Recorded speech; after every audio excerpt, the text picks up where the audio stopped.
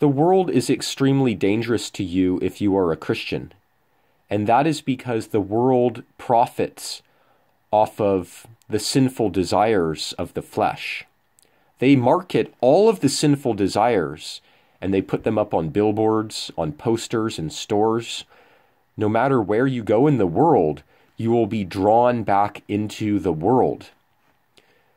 Backsliding is described as drawing back or shrinking back in the book of Hebrews. And that's interesting because the definition of backsliding is shrinking back, not overcoming, and being drawn back into the world of sin and those temptations.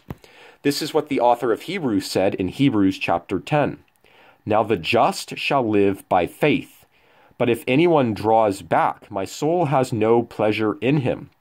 But we are not of those who draw back to perdition, but of those who believe to the saving of the soul. God has no pleasure in us if we are being drawn back to the world, taking our eyes off of him and living for those desires of the flesh that the world is trying to put into us. The Lord only has pleasure in us if we fix our eyes on him and make him our only God. Our God is a jealous God.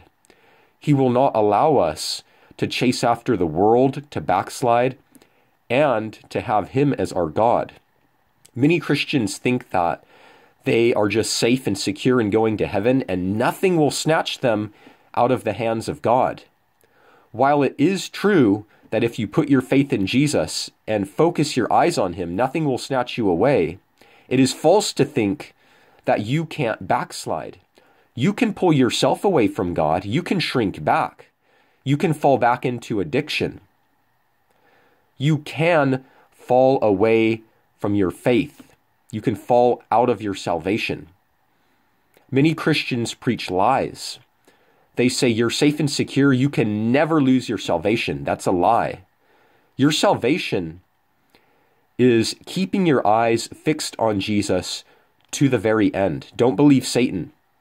Satan will tell you that no matter what, you can't be snatched out of the Lord's hand. You can pull yourself away from God. It's called backsliding, falling back to the world, being drawn back into the world. God has no pleasure with that.